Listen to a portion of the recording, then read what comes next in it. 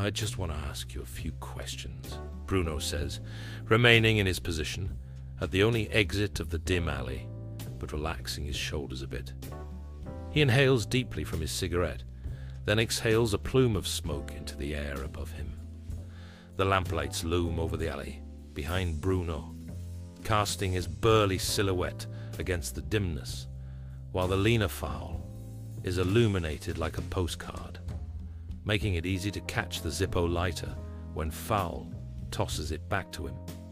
Thanks again, Faul says, bluffing at being relaxed, though his eyes dart around in search of escape routes. Oh, you see, Bruno continues, I'm a private investigator, and some of my policeman buddies downtown wouldn't believe we've got flying cars buzzing around our fair city. You understand? Of course, Faul replies, feeling exposed in the glare of the lamplight as he begins to inch slowly to his left. Bruno observes the action, but does not shift from his spot. He knows time is on his side.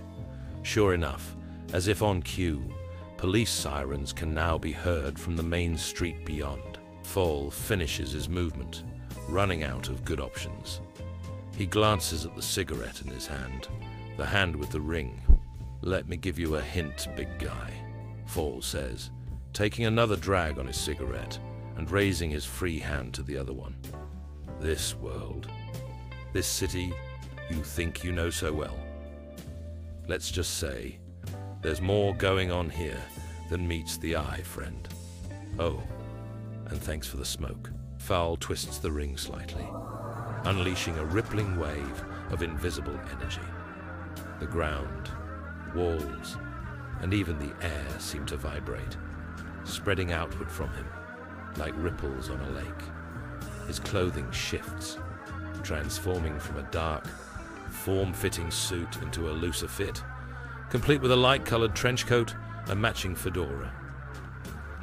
What have you done? Bruno asks, feeling the wave of energy wash over him, noticing the change in the man's attire.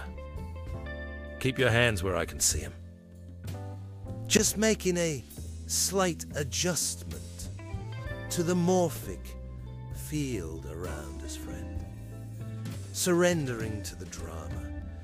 Bliss is drama. It's a catch-22, though, Faul says, a bit dizzy, fighting to keep his thoughts straight. Morphic what? That's what we call it. Anyway, it's my get-out-of-jail-free card, but it'll take me a little time to break free from the damned script.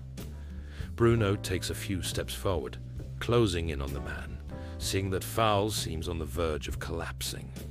Though his own mind feels clouded, Bruno shakes off the haze. What did you do? He asks, tucking his gun away as flashing lights dance along the alley walls behind him. I'm succumbing to the old morph. Ring here, it allows me to use it, but the field ends up using you too. It gives me a role to play and keeps me in their blind spot for a while. Faul is hunched over, his face cast in shadow. Bruno's hand on the man's shoulder helps steady him, keeping him upright. Only thing is, Faul continues, his voice altering in pitch, rhythm, volume, even accent. I nudged it with my ring, so I could pick a decent role for myself, something I could make use of. Here come our police buddies now, right? That voice, Bruno thinks. I know that voice.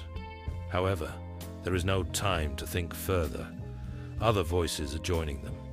All right. Everyone stand still. Hey, what's going on over here, Bruno? What are you doing here? We got reports of a disturbance in these. Lieutenant? Sir? What are you doing way over here? Lieutenant, Bruno says aloud, as Faul raises his head, allowing Bruno to see his face. A familiar face. Bruno's jaw drops. He is gobsmacked. That's all right, officer, eh? Faul asks the policeman. It's Smitty, sir. You okay? Officer Smitty. Right. Everything's fine, Smitty. Now, what was the granite tower's name? Just heard it. Bruno, right. Me and Mr. Bruno here. We're trying to find the driver of that machine back there. The one you'll find up on one of the roofs that way. Yeah, that's right, Sergeant Smitty. Bruno adds, placing emphasis on the sergeant part and locking eyes with Faul as he says it. His gut tells him to play along, so he does. The lieutenant and I, yeah, we were out on the trail, but it went cold. That's right, so, Sergeant, Faul replies to Smitty, nodding to Bruno in recognition. You and your men get to work on finding that roof. Can't miss it. It's got a car dangling over the edge. Now, go on, Smitty. Mr. Bruno and I will finish our work here, and I'll see you boys back at the station. Yes, sir, Smitty says, briefly touching his hat. Braxton, he adds, nodding to Bruno. Bruno waits until Smitty is out of earshot. Then he asks in a hushed tone, Mr. Bruno, as he flicks his cigarette butt to the pavement. What's wrong? Faul asks. Did I mess up your name? It's Braxton. Bruno Braxton. And just who the hell are you, pal? You sure as hell ain't the lieutenant. No, sir. Not the Damon handler I know.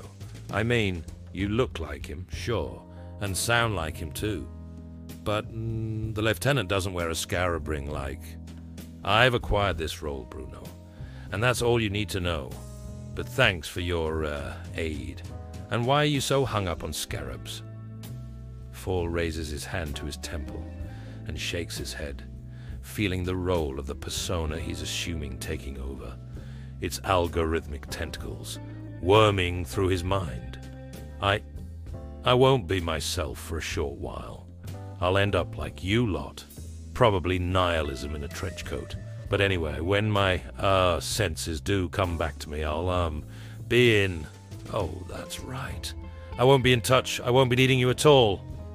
So I guess this is so long, Gumshoe, Faul says, securing his trench coat and walking past Bruno. Bruno pivots and calls to the back of the other man. It's Egyptian. You know that. Faul turns to face Bruno.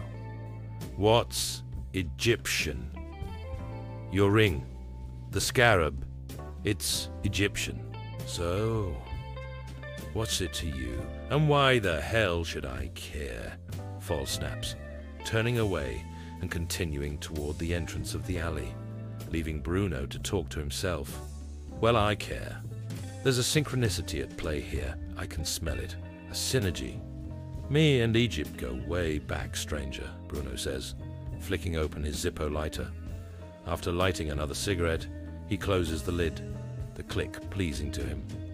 Me and Egypt go way back. Bruno watches the long shadow of the stranger exit the alley, accompanied by the other officers. He feels impotent, able to do nothing but watch them go, leaving him far from his comfortable cab and standing alone at the end of a dingy dead-end alley.